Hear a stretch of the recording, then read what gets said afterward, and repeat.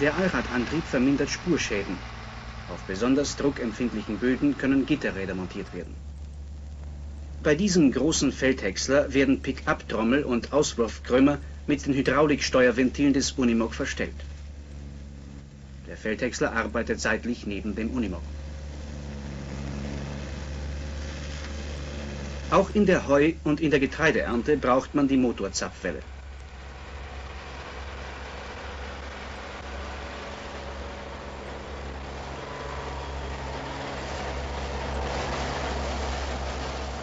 Beim Unimog 406 werden vordere und hintere Zapfwelle getrennt geschaltet.